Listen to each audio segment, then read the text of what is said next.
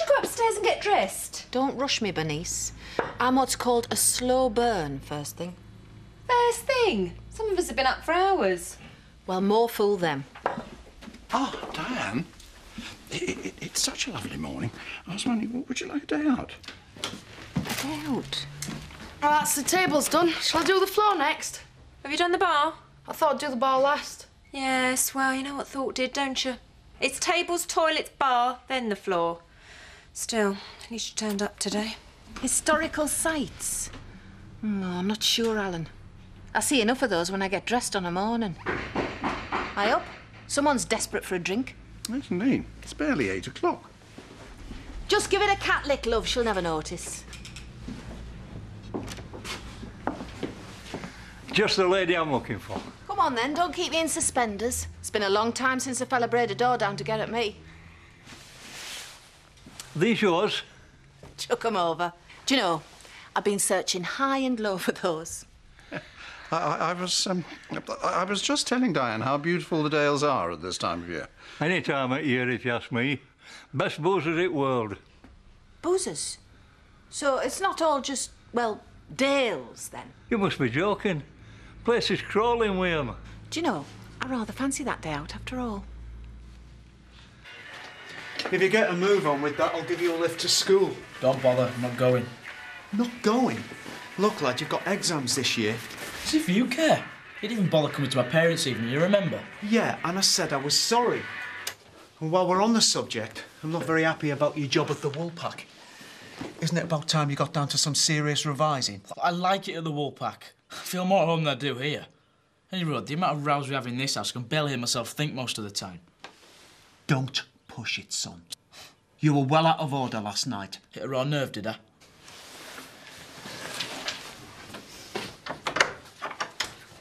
Ollie, we're going to be late.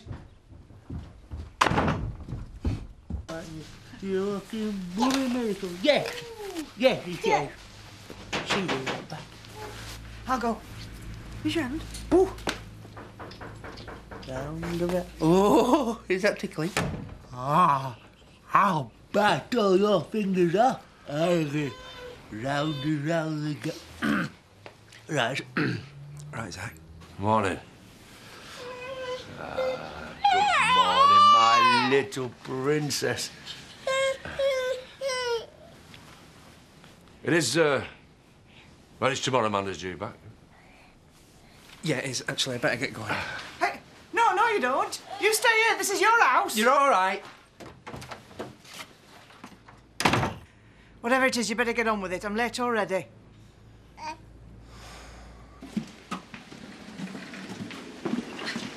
Are you sure you're going to be warm enough in that? Oh, I've got a thermal vest on. I'll be all right. Well, you won't be walking very far in them. Oh, she's a right busspot. Any road. I presume we'll be taking the car to the edge of the beauty spot, at least. And let's face it, once I've got a few brandies down me, I could be walking across hot coals and I wouldn't care. Come on, we've got a busy day ahead. Look, Zach, I have said my piece. I want her out, and that's an end of it. Now, if you don't mind... Hang on. We seem to be changing the tune to suit the piper here. I seem to remember it was a different story when we first met. As I recall, weren't your husband still living with you? Yes, he was, but in the shed, remember? Because we had both agreed our marriage was over. And like that red-haired hussy. Not only has she got her feet under the table, next on the agenda she wants to worm her way into my bed, and you expect me to sit back and watch it? You were talking twaddle, woman. I'm off. Look, just slow down. Now, just because you have apparently lost all sense of reason doesn't mean I can't see my daughter. I never said that. You don't have to. I think we agreed when Belle was born that you would go out to work and I would look after her. Remember? Yeah, but things have changed. I'll say this just once, Lisa. I'll put up with all these imaginary goings-on that seem to be dulling your senses, but I will not, repeat, not be dictated to about access to our Belle. Do I make myself clear?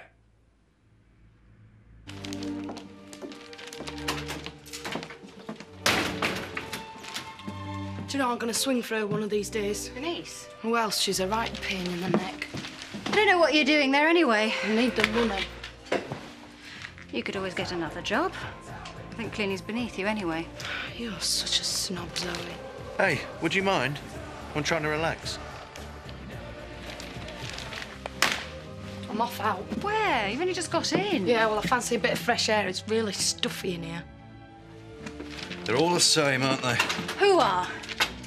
Truculent youths. Go to hell, Chris. Beautiful. Absolutely beautiful.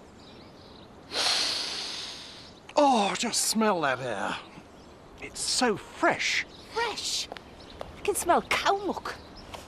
You must admit it is bracing. More like brass monkeys. There's a right wind up here. Well, you're hardly dressed for it, are you? I know what I need. A little winter warmer. Shall we? Do you think we ought to go for our walk first? You know, earn it, so to speak. It tastes so much better when you've had a nice long walk. Oh, I'm not into all that pain for gain stuff. Any road. It's 11 o'clock.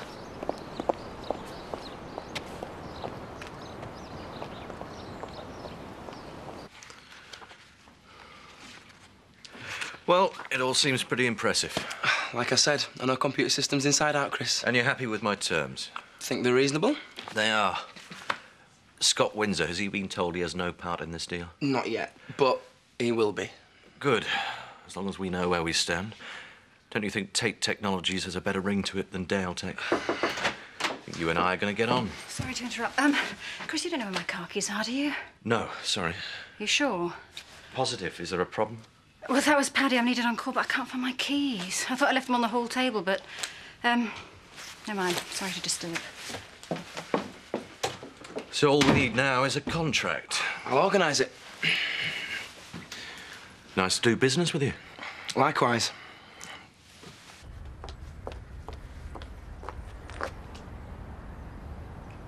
Killer. Well, I shan't be telling that in church next Sunday. Same again, is it, Di? Why not? When you're having a good time, I always think it seems churlish to stop. My thoughts entirely. Are you and Alan more than just good friends? We're close, but not that close. I'm a firm believer in keeping your options open, if you can get away with it. Same again, Barman. Make them doubles this time. I think we ought to be making tracks. Tell you what, just one more for the road and then we'll be off. That's what you said last time. I'm not drinking, I'm driving, remember? Well, leave it here, we'll get a taxi back. That defeats the object of the exercise, don't you think? Oh, don't go all miserable on me. We're supposed to be having a day out. One large brandy and soda. Cheers. This is me own flesh and blood, Marlon. Well, I suppose it's a... Well, it's a tricky situation. I thought I knew Lisa. She'll come round in the end. They always do. She better had. Our Belle is a dingle. She should be at home with her family. Well, yeah. Lisa is a mother. Yes, and I'm her father. Stick another in there, Bernice. I'm in need of oblivion. Oh, talking of oblivion, I wonder how Alan's getting on. They're out walking, aren't they? Well, that's the theory behind it, Marlon. But my bet is Alan will be stuck in a pub somewhere. And as for me mum, well, she'll either be sozzled or singing. And I'm left here on my own. Then I have to follow you and beg you to come home. You don't have to say you love me, just be close at hand. You don't have to stay forever, I will understand. I do not wish to spend another second of my life in this pub. I'm off. Alan, don't be like that. I'm sorry, Alan. Quite right, let's go for a little walk. To tell you the truth, I could do with a bit of fresh air. Come on. Where you going, Di? The party's only just begun. Diane! Are you all right? Just give us a sec. I've come over all peculiar. Must be the fresh air. It's gone straight to my head. Oh, it doesn't have got to your head, that fresh air. Or perhaps it's the brandy. No, let's forget about the walk. We'd better be getting back, all things considered. Can you make it to the car? I'll try.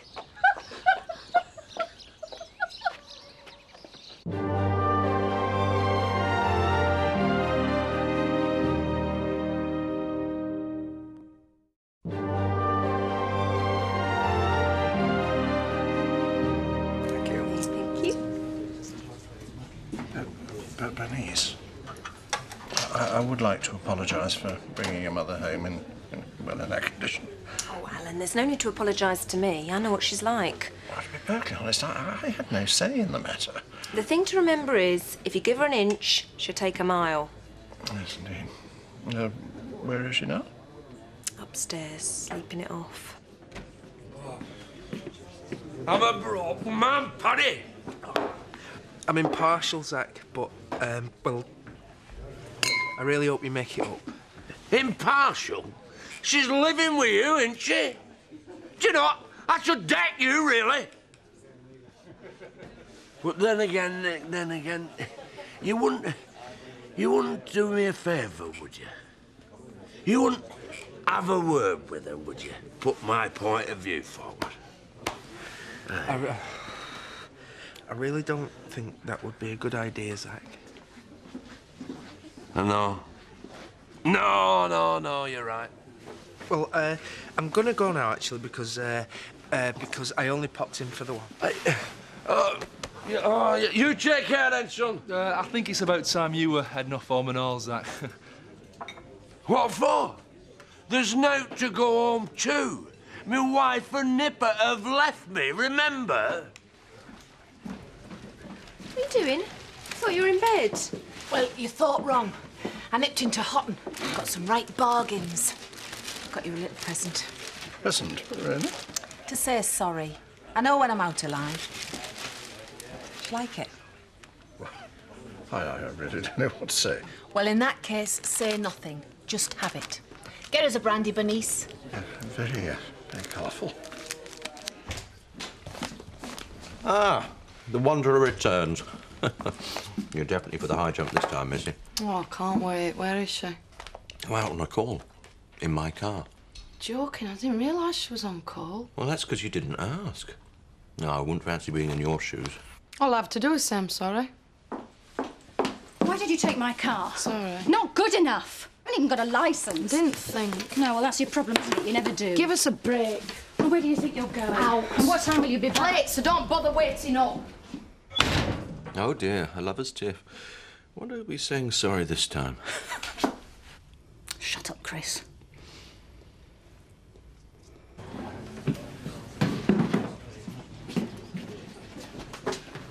What are you having? Let's get off, Pete. I spend enough time here cleaning.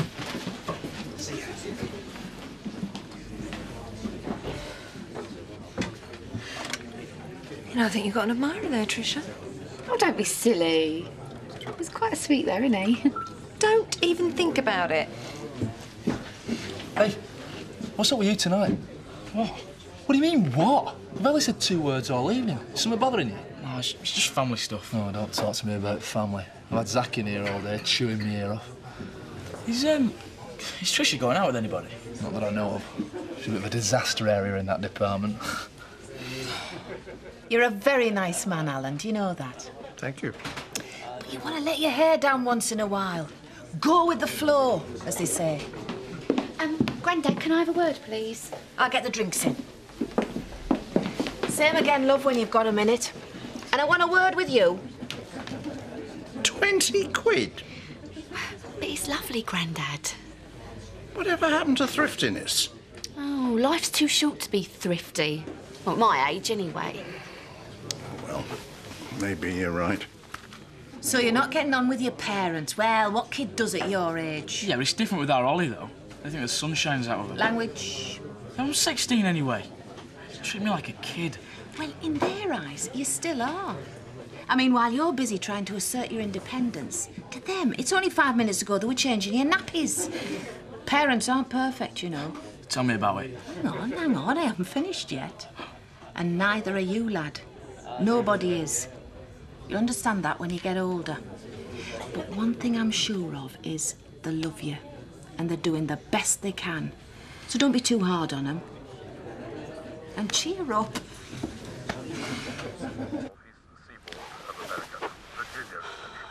Lovely plants like the tulip tree, liquid amber. Come, Peg.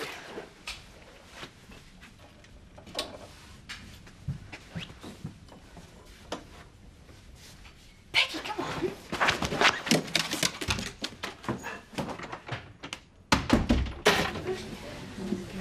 Mum, you really upset Alan today. Oh, he'll get over it. Anyway, it was his fault. How'd you make that one out? Well, he wants to loosen up, doesn't he? He's so set in his ways, it's not healthy. No wonder he's got heart trouble. Moody. Turn on a sixpence if you let him. That doesn't sound like Alan. That's because you only see the public face, love. Today I saw the private one. And take it from me, he had a right monk on. Cheers. Well, and then we all had a good old sing-song, you know. Not quite what I had in mind, but you have to go with the flow on these occasions. I think it might be time to up the old dose of the brewer's yeast, Alan. She's going to weigh out by the sound of things. Yeah, but what a way to go. Yeah. About time I got myself another girlfriend, you know. Going home to a good book has definitely got its limitations. Well, you know what they say, Marlon. It's nothing like a good woman. Ah, but give me a bad one any time. Can I have your glasses, please? Bernice, why don't we have a lock-in? Women only. Oh, go on, I could do with a good chat. Who said lock-in? I did. Fancy it. We're having a lock-in.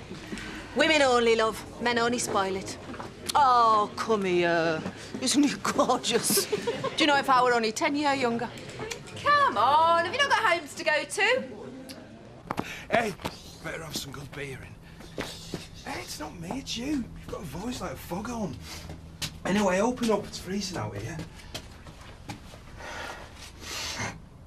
Believe it. What? I forgot my keys. You haven't. I have. It's not funny, Pete, so he'll kill me. Hey, rather that than freeze to death. Just had an idea.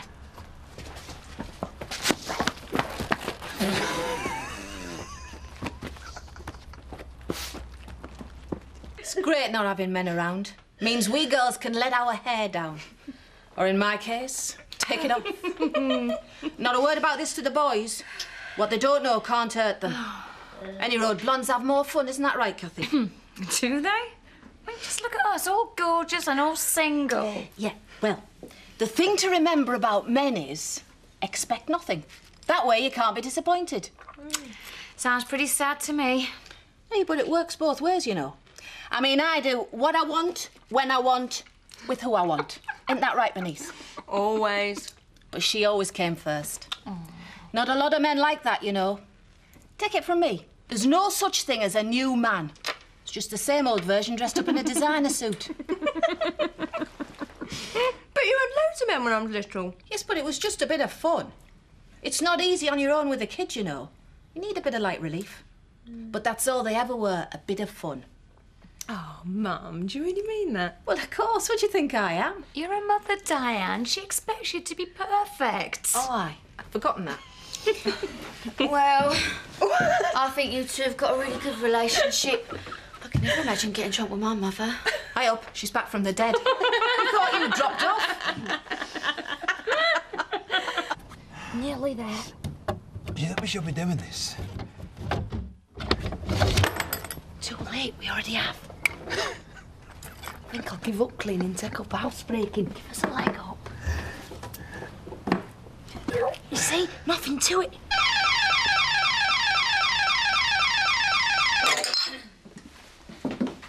You go up, Tricia, and I'll lock up. I don't live here anymore, remember? Are you sure you wouldn't like one more little drink? No, they wouldn't. Don't be so bossy. Trouble with you is you don't know when to stop. Killjoy. See you, Bernice. Thanks again for a lovely evening, Diane. Who needs men when you've got your friends? Exactly, and don't you forget it. See ya. Oh, I like her. Come on, you. Bed. Come here, bossy boots. Oh, you might tower above me, but you're still my little baby. Do you know that? I know. I love you, Mum. I love you too, darling. Look, I've told you, I live here. She does, honest. I can vouch for that. What is going on? Sorry, Miss Tate, but this woman claims to live here. They seem to think I've broken in or something. Someone called the station to report a break-in. That was me. Are you okay? Yeah, fine. I forgot my keys, Zoe, I'm sorry. So do I take it there's been some, well, misunderstanding? Yeah. Yeah, I'm afraid so. I'm sorry. I did tell them. I'm afraid I'm going to have to log this call. Yeah, sorry. I'm sure you must have much more important things to do. Precisely. Hey, don't have a go at her. Shut up, Frankie. Look, I'm sorry again.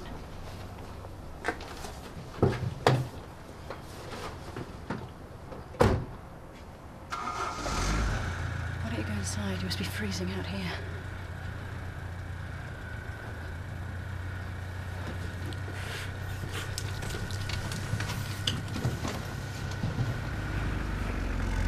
Good night, Pete. It's all right. I'm getting pretty sick of all your apologies. Well, lighten up, Zoe. It's not that bad. Yes, well, I happen to think differently.